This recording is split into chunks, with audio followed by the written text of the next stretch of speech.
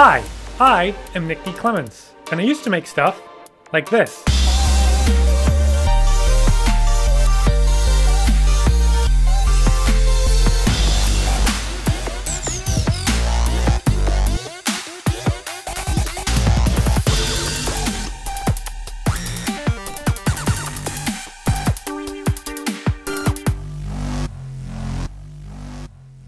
So last week I went to my first puzzle room, and it was pirate themed, so we all dressed up. I guess people usually don't, but the staff there got a really big kick out of it, so everyone had a lot of fun. So we got there a little early and they were still getting our room ready, but while we were waiting they had some little puzzles on a table. They had like the little bent metal puzzles where you have to try and separate the pieces, but they also had this cool wooden puzzle cube. I sat down with that for quite a good long time before I was able to finally get all the pieces to make a perfect cube, but it was a really cool little puzzle and it looked super simple to make, so naturally I wanted to make my own. Now this puzzle is actually very similar to the kind of puzzles that MakeAnything was working on last year, but instead of designing them on the computer and using 3D printing, we'll just make it by hand. Pretty much just like that one was made. It literally just looked like it was built from blocks that were glued together. So it should be really easy and pretty fun. So you could easily cut a bunch of cubes on the table saw out of any wood you have lying around. I just went ahead and went to Michael's and bought a bag of pre-made cubes. Unfortunately, the packs only come with 24 cubes. And to make a larger cube from smaller cubes, you need 27 cubes. So I had to buy a second pack. That means I'm going to have a lot of extra little cubes. If you were to buy 9 bags, that would equal 216 cubes divided by 27, which would allow you to make 8 sets with no little remainders. Math. I'm just going to make one at the moment. These are actually very nice little cubes. If not super uniform, but they should work well enough. There is our cube puzzle. That's it, all done, super easy. 27-piece cube puzzle. Almost as easy as a 1-piece cube puzzle. In keeping with speed and ease, I'm just going to glue it together with some super glue and some accelerator. I think I want to try and get 5 pieces, and that should be easy to kind of control how many pieces you're making, because you can always just glue on another piece to a piece you've already done. I guess let's just start gluing some blocks together. I'm just going to put them both flat on the table to try and keep them level. Maybe a midsection there. So I'm not sure what would make it challenging or easier. And then maybe one more piece like that. That's a cool looking piece. All right, so I'm gonna say that piece is done. And that goes like that.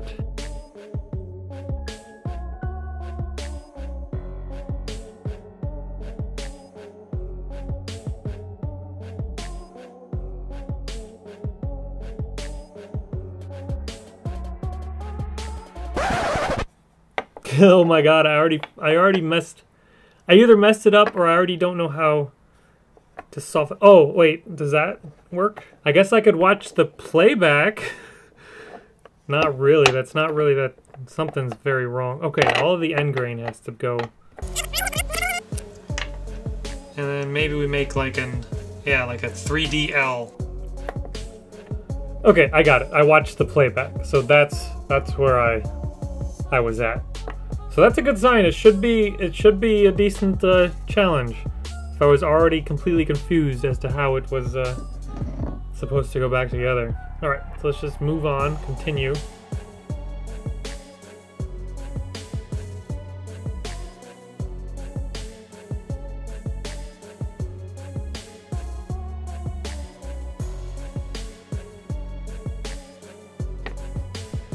Well, that worked out. We have ourselves a cube puzzle. I like that I can hold it from the bottom and it'll all stay together. That's kind of cool. So yeah, now I just want to add some color. Keeping with the theme of simple, instead of trying to paint this or anything, I'm just going to go ahead and Sharpie it.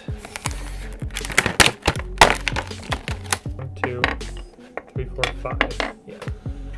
Red, orange, green, blue, purple.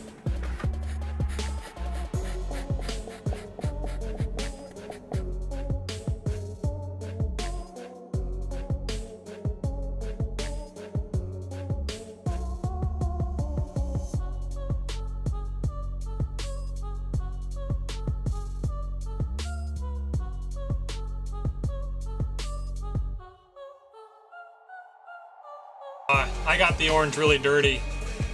Actually, orange and red look almost the same.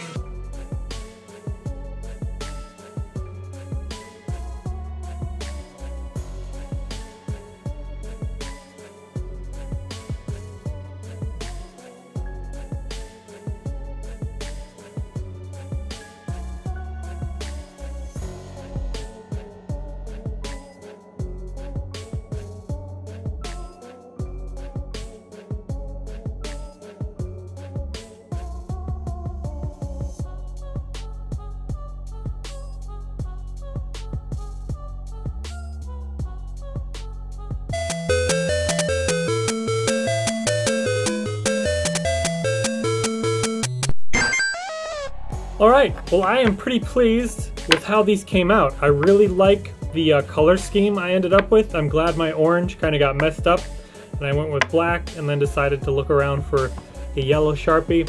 I don't know why they didn't include a yellow Sharpie in this size. I don't even know if they make one. I'm sure they do. They make all kind of colors, but it was a little more tedious just using the fine point. Got it done. That was fine. And yeah, this looks really good. So the only thing left to do is to try and put it together. So timer up on the clock.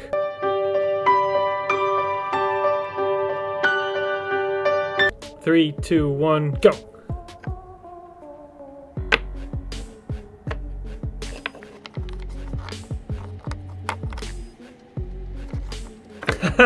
Oh wow, I got it. I got that a lot faster than I thought I would. So, I guess it's not too hard. I guess it's not too hard. I guess it's not too hard.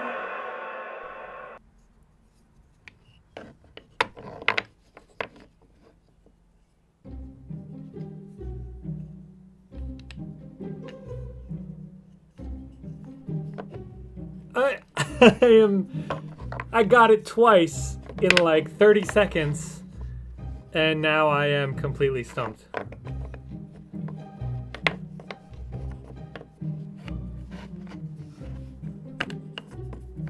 Nope.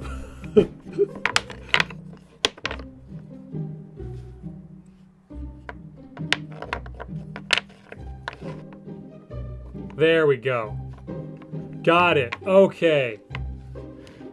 I don't know. I don't know why that one took so long. That is fun. That is fun. I don't know what I was missing. So if you're really forgetful, you can get some replayability out of this. This is a great little project. I think it might be worth trying to make your own cubes. As nice as these pre-made cubes are, they're not quite cubes. I would have expected better quality. But even still, it's a really fast, easy way to make one. You can definitely tell when it's been solved. Super quick, super easy now. I know the secret. So, my sincere thank you for watching. Once again, I am Nick D. Clements. Oh wait, there's more! I made another one with dice. This one is really cool. I made it in pretty much the same way, but I'll give you a quick overview of how I put this one together. So the left side's been glued with the solvent, and the right side's just been glued with some rapid fuse super glue. Oh! Well, it looks like they're both pretty equal. Oh! Oh, but you can really see that definitely did weld those two together. This is just a 10-pack of dice that I got at the dollar store, so it'll only take 3 of these packs to have enough for 27 dice, and I'll only have 3 left over. Already considerably cheaper than the 2 packs of wood blocks. It'll be a bit smaller, but the dice are definitely more square.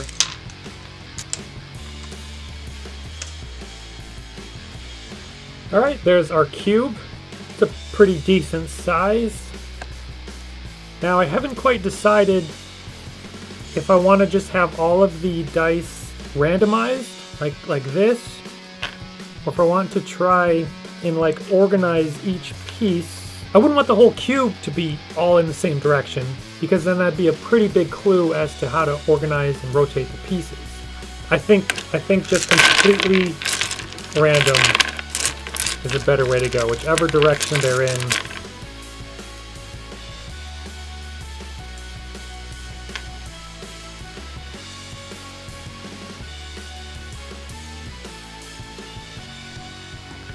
And already I can glue these up a lot more square than the blocks.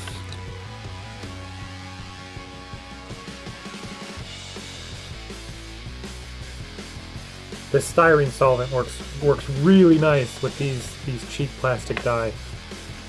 I get a nice little bit of working time to slide it into place, so I can rotate these back and forth, so that I can get these pieces really level. So this should be a nice, really solid cube. There shouldn't be too much play or wobble.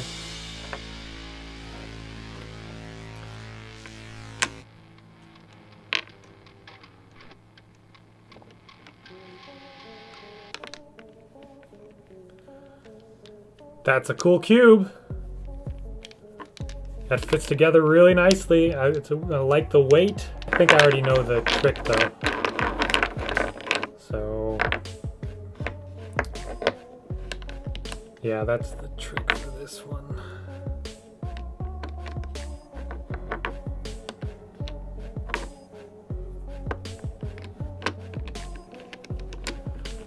There we go. So that one's quite easier. The pieces that I've made in this one make this one a much easier puzzle. Or at least it feels like it. Because I definitely have the trick. I definitely already have this one memorized. 2 hours later. This one is hard. Now that I forgot the starting point, I am lost. This is crazy.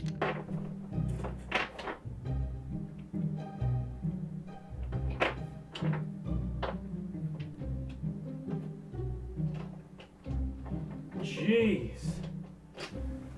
I think this one is incredibly hard. I really wasn't anywhere close. I had to watch the video back to solve it.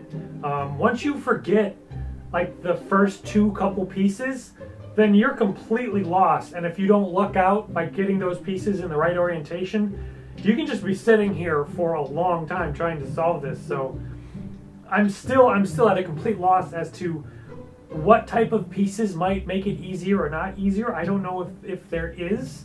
I feel like there would have to be. Once I forgot, this is an incredibly challenging puzzle. But I think this piece was really throwing me for a loop. This puzzle is really cool. Oh god, not again. Now, the big question. Leave it black and white? Or should this get the Sharpie treatment as well? I am kind of partial. I think it looks pretty cool as just black and white die. What do you think? Colored? Black and white? Let me know what you think. Maybe I'll even throw up a poll. These are so cool. I really like this dice one. $3.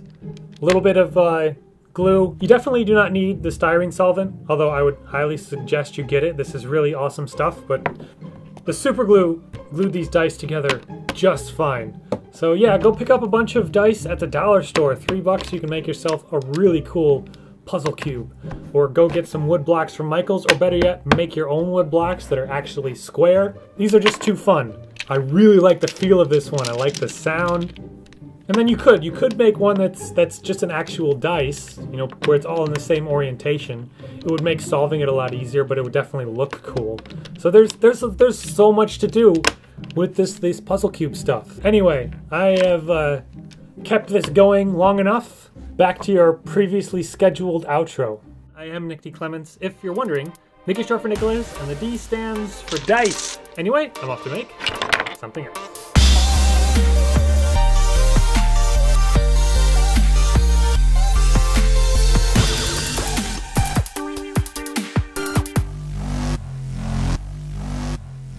and I used to make stuff like this.